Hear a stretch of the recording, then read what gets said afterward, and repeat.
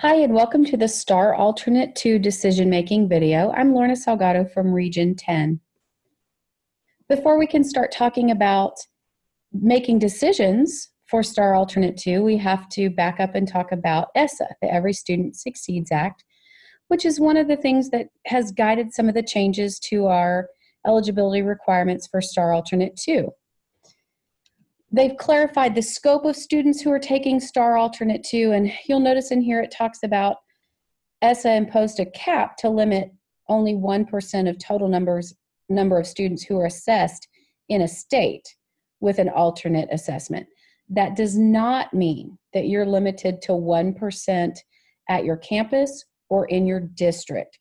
You make the decision based on the student needs. The only time we're trying to make a 1% cap is at the state level, statewide. That's their goal, to make a 1% cap.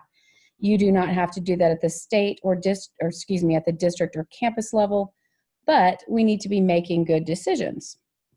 So last year we had to request a waiver because we were over 1%, and this year we will be requesting it again. And unfortunately, our numbers of students taking the test didn't go down. They actually went just ever so slightly up. So one of the things that the state has wanted to do is to make sure that we've given districts the correct information about who the appropriate students are to take STAAR Alternate 2. And I hope that this video will give you a little bit of support and guidance as you make those decisions throughout the school year. This is the new form. It actually became available last spring, late spring. The questions didn't change. What did change is how they helped us to understand the meaning behind the questions, and they really clarified a lot. I do want to say that our first consideration as an ARD committee is always the general STAAR test, with or without designated supports, or what we typically call accommodations. That should always be the first thing we think of. We look at that and see, can we do that test with these things? If not, then we begin to look at the STAAR Alternate 2 participation requirements to see if the student does indeed meet that. So the first thing you're going to do is look at the eligibility criteria, and it is actually at the very top of the page. And it says that STAAR Alternate 2 is a statewide assessment for students with the most significant cognitive disability.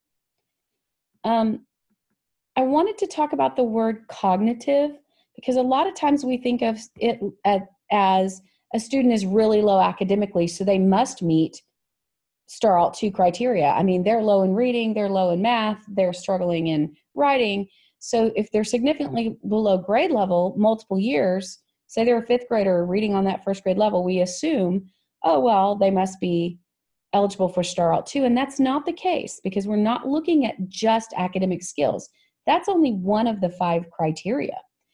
The big thing that you have to look at is, does the student have a cognitive disability? That means in their thinking, planning, comprehension. When we look at this, you're going to see the 5 questions come up next, and we're going to talk about them. All 5 have to be answered yes in order for the student to be eligible for STAAR Alternate 2. So this is the thing that talks about a significant cognitive disability. It talks about using the FIE, the full and individual evaluation. And then at the bottom, it talks about the deficit, if the student has deficits in the ability to plan, comprehend, reason, and then also in adaptive behavior. Now, this does not mean that the student has to be coded with an intellectual disability.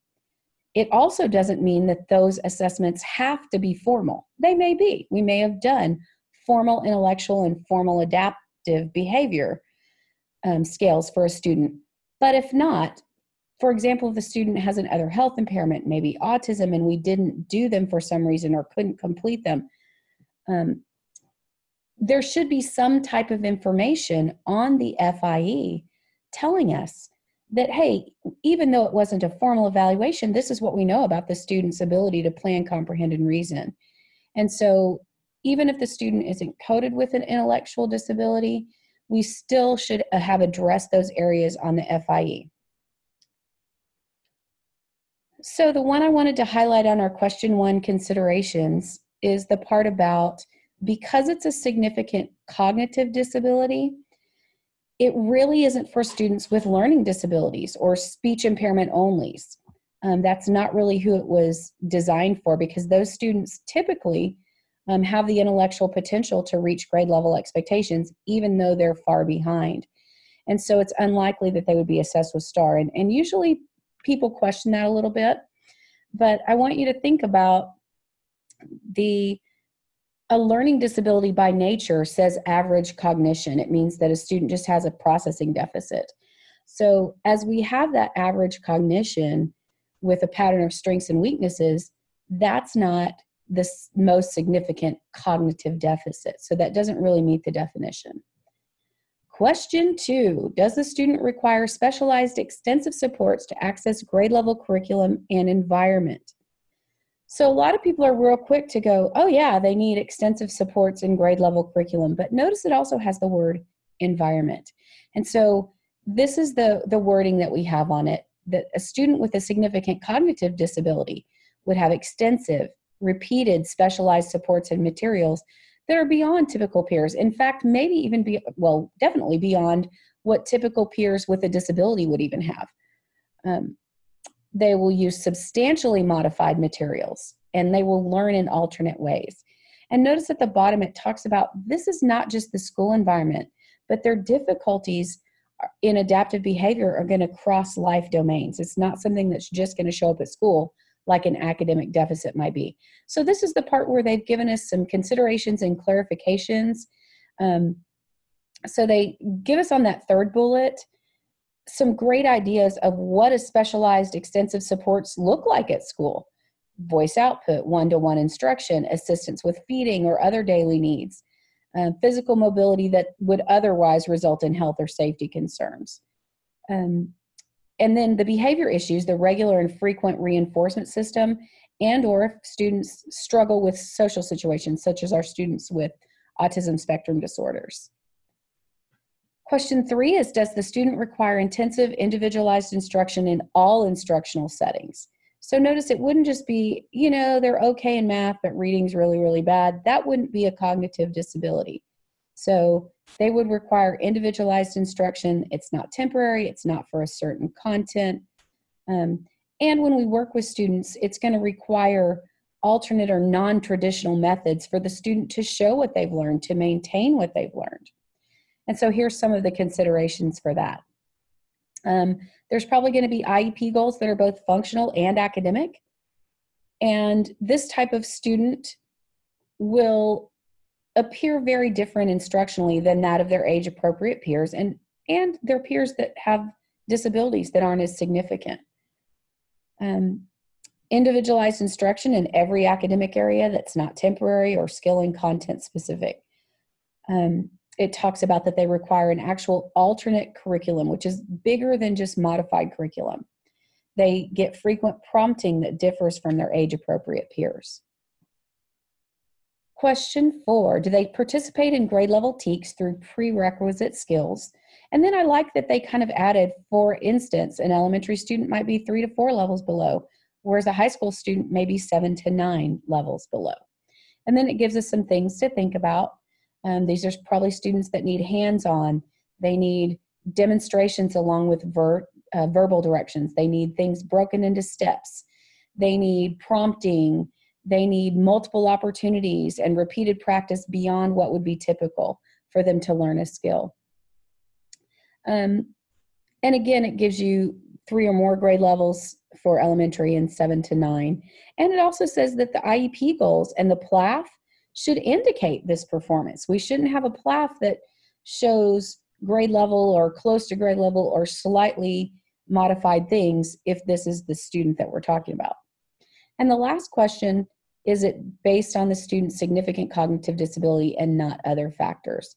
And let's look at those on the next page. Based on achievement and not because the student was out of school for medical treatment or illness. In that case, the student might qualify for a medical exception, but we always want to consider that they might be out of school and that might be part of their disability, but we don't think that is why they're not learning. And then I like that they clarified this about extended period of severe behavior that results in an inability to test. Then you can call TEA to determine whether a score code of 0 other is appropriate. So if there's something really big behaviorally where you don't even think the student can test, you can call TEA about that. Part 2 is to discuss the assurances, and I'm not going to go over them here, but you can see them. And it really means to actually talk about them. It must be initialized by district personnel, and it doesn't matter who that district personnel is. It can be special education, it can be the administrator, it can be anybody on the committee that wants to go over them. They must discuss it as a part of the ARD. That document becomes a part of the ARD. The last little part you'll complete talks about which grade the student is in, so it shows the test they'll be taking. And then for a student in high school, it gives you the PEIMS information. So the ARD committee should indicate the subjects they'll be taking. They have to be tested in the same school year that they're enrolled in the course, and that makes a lot of sense and becomes very simple when that's a third grader. But sometimes in high school, it comes down to, well, all of our ninth graders take biology, but for some reason, maybe this was the only ninth grader, so we're going to do something else for science this year and come back to biology next year. They're going to take the test when they take the course. So whenever they're enrolled in that course, that's when they'll take that test. And we do have some campuses, like IB types of campuses, where every 8th grader, for example, takes Algebra 1. Well, if you are a student with a significant cognitive deficit, you would never have an above grade level test. So if you're STAAR alternate 2, you should be receiving instruction based on prerequisite skills and not any above grade skills. So there's no, even though everyone else might take that in the 8th grade, you would still take 8th grade STAAR alternate 2. So I hope that's helped you with your decision making for STAAR alternate 2. I will actually go back to the beginning and show you my email address so that if you need to contact me, you are certainly welcome to do so. So contact me if you need to, or if you're from another region in Texas, feel free to call your service center and get support from them as well. Thanks for attending.